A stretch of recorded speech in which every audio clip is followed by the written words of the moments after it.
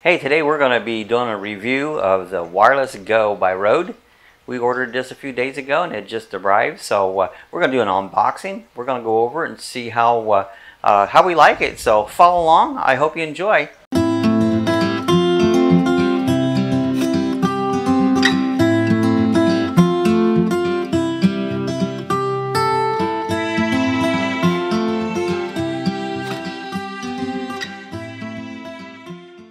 Hey, we got this Wireless Go by Rode.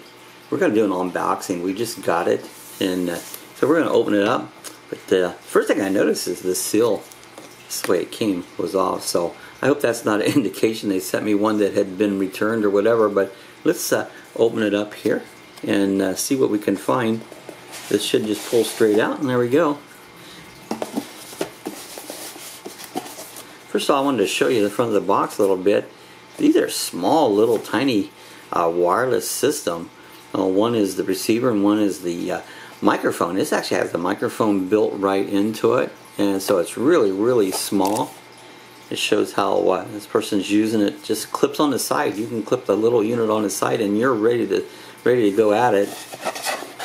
A little bit of info on the back of it. It's the world's smallest microphone is what they say, and some of the things it comes with: a couple cords and a couple wind muffs on it, a little pouch, some cables, and the receivers. So it's a ultra compact wireless mic, built-in microphone. It uses the 2.4 gigahertz transmission. So follow along. We're going to open this on up and just see what we have here. Alright, here's the box itself. It does come with a strip on it, so I can tell it hasn't been opened before. So let's just open that up.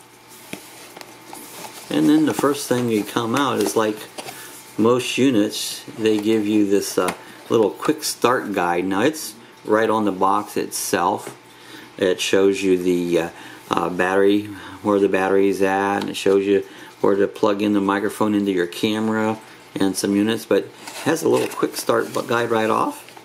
And then open it up to this side here, and it's got a little more info. Shows you how to mount it up and that. So let's go ahead and take the unit itself out of the box. So we've got two units here. One of them will be the transmitter and the other one will be the receiver. So let's just pull this on out. Sometimes these boxes can be, to see how, once they get them in here, aha, we just pull the whole thing, dump everything out of the box. And to start out with, we've got the units itself. Now, they have this little clip right here that you pull that, and that's how they had it packed in the box. Same with the other side. There's the back side of the box. You flip this up and open that clip. You can pull the two units out. Here on the side, they've neatly packed. These are your charging cords. They've got one on each side here. So it comes with two charging cords, one for the receiver and one for the transmitter. So there we go. We got our two cords out here. So this is basically what's in the box. We get it in the camera here. It's got there's one wind muff. There's two. Comes with two wind muffs. It's got a cable that will hook up to your camera or whatever unit you're putting the transmitter. It's got a little bit of that stuff that absorbs water in it. And then it comes in a nice little neoprene pouch. That's pretty cool. So you can store everything right inside that pouch. It's got a little pamphlet here. Tells a little bit about safety information. It opens all the way up. A little bit of information about safety and regulatory on it. So there is, looks like that's the only thing. I don't see a regular manual.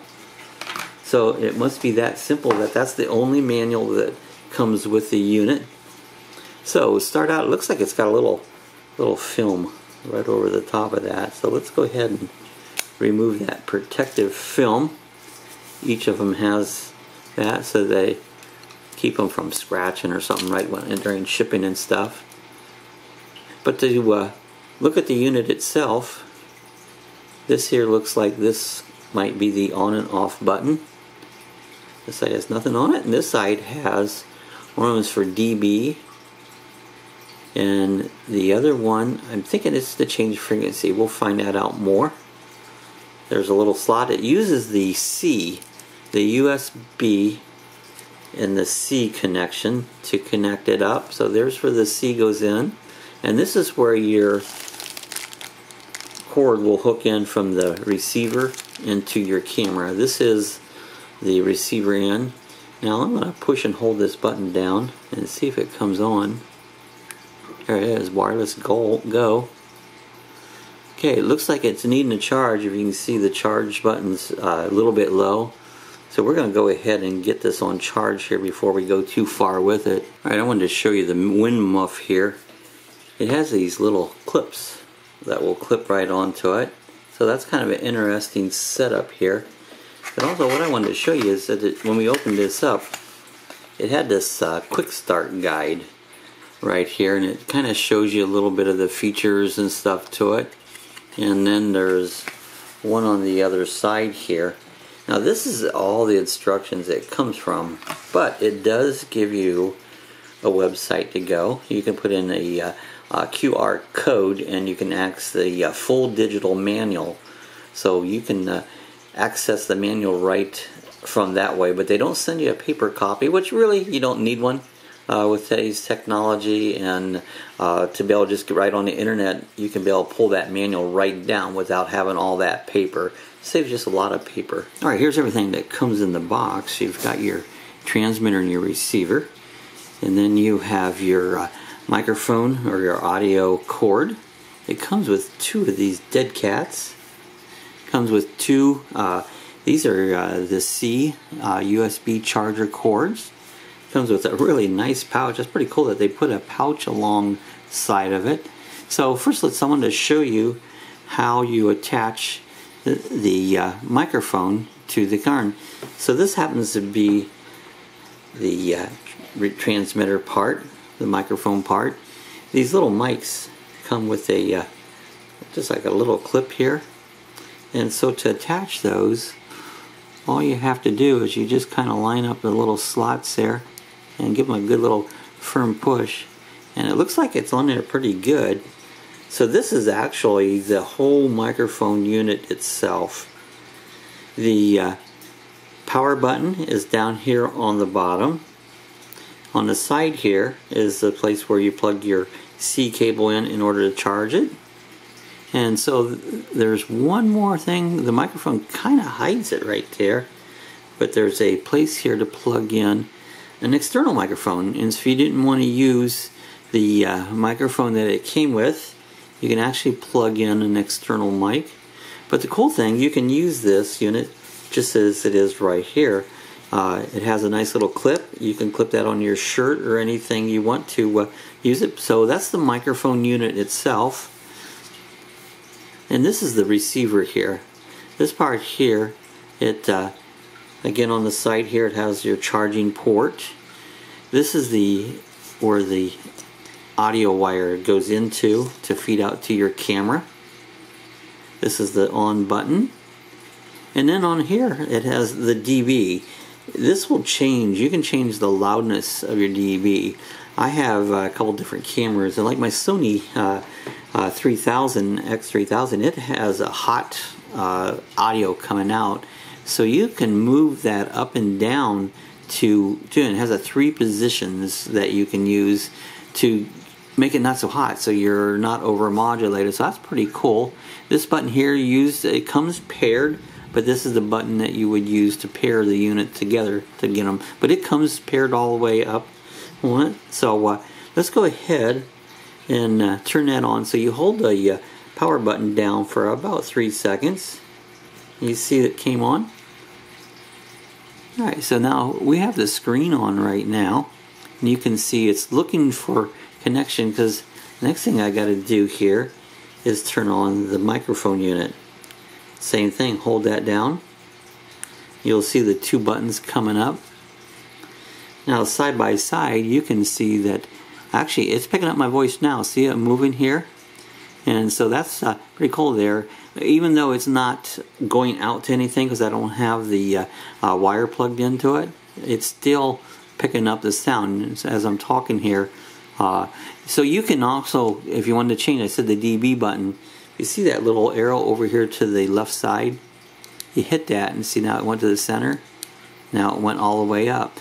Usually middle is the best place to keep it set, but if you have a camera that has a lot of audio coming out, you might want to move it up or down depending on your camera so you get the optimal volume levels. It has the battery levels, your transmitter and your receiver up there at the top, so that's kind of handy. You can see what level the batteries are at. They take about 2 hours to completely charge up, and they'll work 7 hours. That's a long time. Now, I haven't tested that out, but they say they'll work 7 hours, which my film day normally doesn't go 7 hours, so I could basically film all day long and still be good to go. So that's basically the whole unit. Really, it's pretty simple, pretty small. I'd almost call it micro. So it's pretty cool. Let's go ahead and do a little testing. We're going to be hooking it up to a camera here and just see what we got. Alright, here's all the pieces that I use. I have used the Osmo Pocket a lot, and one of the reasons I wanted this was to use it for a wireless mic system on my Osmo Pocket. So I'll show you how my setup goes together here. Of course, this is my Osmo Pocket here, and then the phone just the standard plugs into the side here, and then I have a bracket that I've made. This little bracket is a 3D printed bracket. I'll show you how it goes together. If anyone's interested in these, leave a email to me, and I maybe could print one out for you. So just let me know. They vary a little bit depending on your phone. But the way this hooks up here, this is a standard cell phone holder, and at the bottom of it, it has a 1/4-20 thread, and at the top it has the hot shoe. So the way this does, see, this will set just like this on here, and then I have this. You probably could get these somewhere. It has the 1/4-20 at the bottom and the 1/4 thread at the top. This came off of another extension unit that I had for a camera, but I think if you search you can find these out. I'll look for one. If I can find one, I'll leave one in the link here, and it'll screw nice and tight right up against there, and then you can actually put your selfie stick on it. But then in order to mount the cell phone, all you have to do is set the unit in it, and it'll hold it nice and tight, and tighten this back screw up, and so there it is, all set up into it. Now the cool part, if I want to hook up my Rode wireless mic, this will just take the receiver unit, and the neat thing about these mics, they have this clip that'll slide right into a hot shoe mount, and you see how nicely that mounts up in there. Alright, here's our Osmo Pocket. We have the wireless Go hooked up to it, and so we have it all set up with our cell phone. Let's turn it on.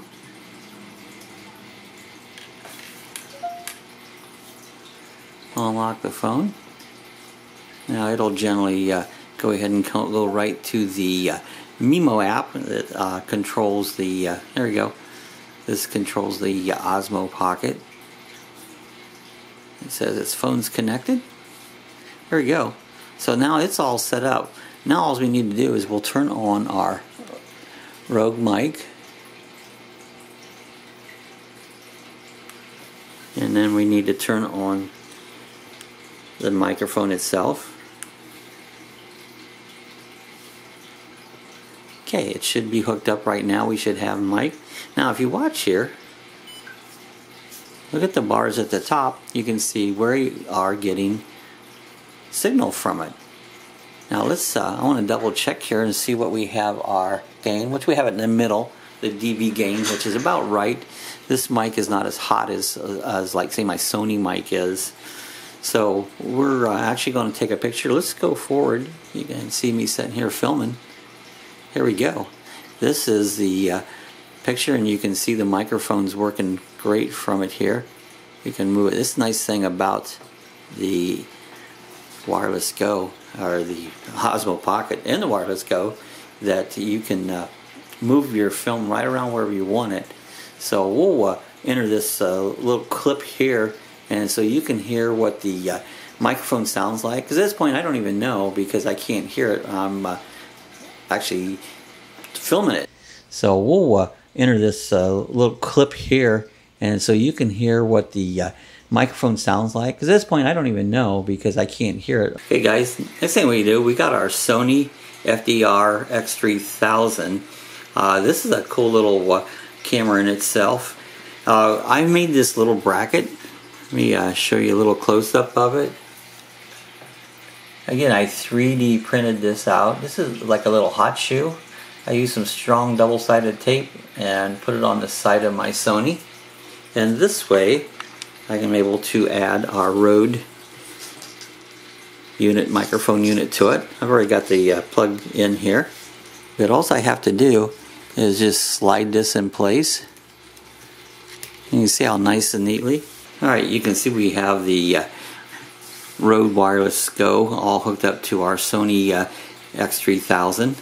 It neatly, you can turn it around, it'll plugs right into the side there. It makes everything handy. Now, in order to turn it on, what I do is just hold the button on the side, about 3 seconds, and there it comes on. Now, I wanted to show you something on this particular camera. It's a hot camera. The sound is hot on it. So I'm going to turn this, see where that's down to the lowest setting? Turn the dB down. With the dB all the way up, it almost overmodulates. Some cameras are that way. Well, that's a nice thing about the Wireless Go. You can turn that down. If you have a hot output on your camera, you can adjust that by turning it down, or if you have a real low, you can even bring it up. So that's a pretty cool setup here. Let's then the next thing all we got to do is turn on to the wireless unit. There we go. It's ready to go. As you can see, it's getting away. It's not overmodulating. If you see that go in the red layer, see how I made it go in the red? Go in the red. It'll do that. Now you saw that kind of dim. It's kind of a battery saving thing. After that's been on for a second or two, it'll dim down to save on your batteries there. But there's my setup for the Sony X3000. If you interested in one of those little clips, email me. I 3D print those out, and I might be able to help you out there. Just send me an email. Alright guys, here's the sound from our Sony X3000 using the Rode Wireless Go. We're going to go over here and walk across the room, and you can see we still have good signal, good sound.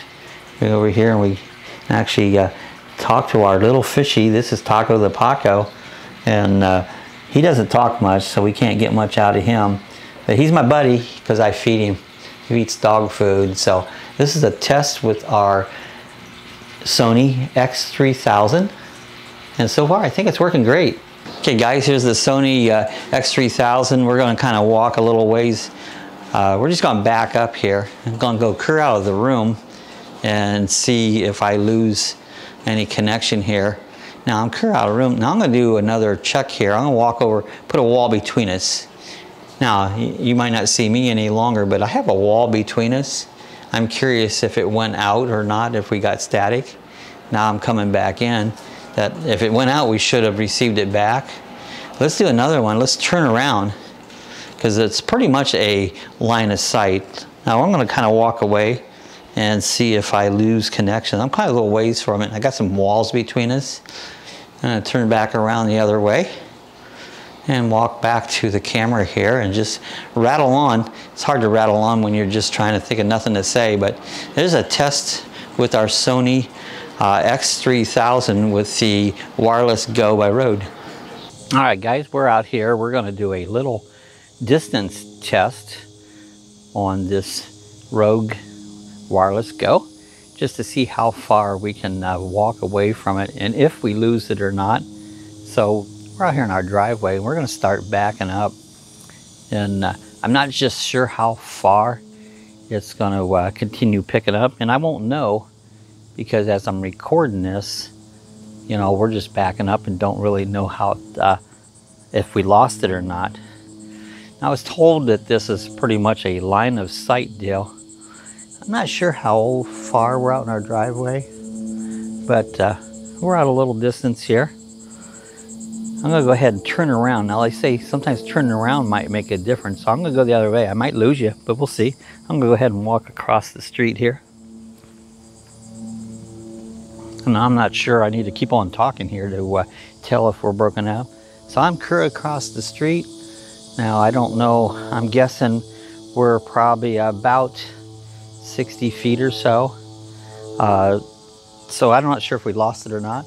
So we're gonna continue to, oh, I see a school bus coming up street. School's starting here. I didn't think it started till next week. Sometimes they do a run. A little something in the driveway. I'm not sure what that is. There, did I ruffle the mic? I kind of pushed on it there. So anyways, we're coming back. The point of this test is to see if we lost the signal or not. Now we're right back up to it, so we should still have a good solid signal to it. Now this is on our Osmo Pocket that we're trying this out. It's set up in our little, we made a holder for it that goes against our cell phone so we can actually see the picture on it. So we're testing this out. We'll see how it goes, and I won't know till I look at the footage. All right, guys, we're gonna do another test. What we're gonna do is we have the camper. We're gonna go around our camper. That's our road truck. So we're gonna do the same thing. We're gonna go back up here, and what we're gonna do is, I'm pointing at you right now. Like I said, line of sight, if I turn around, you would have me blocking the signal also. But we're gonna go ahead and go around. We're in the front of our road truck, and now we are completely on the back side of it. And I'm curious to see if we lost any signal or not. As we come back around, if we did, we should get our signal back. So this is just a little test here to see how it worked. I'm gonna walk out to the mailbox next, just check the mail. I'm gonna put my back to you and walk out here to the mailbox and just continue talking.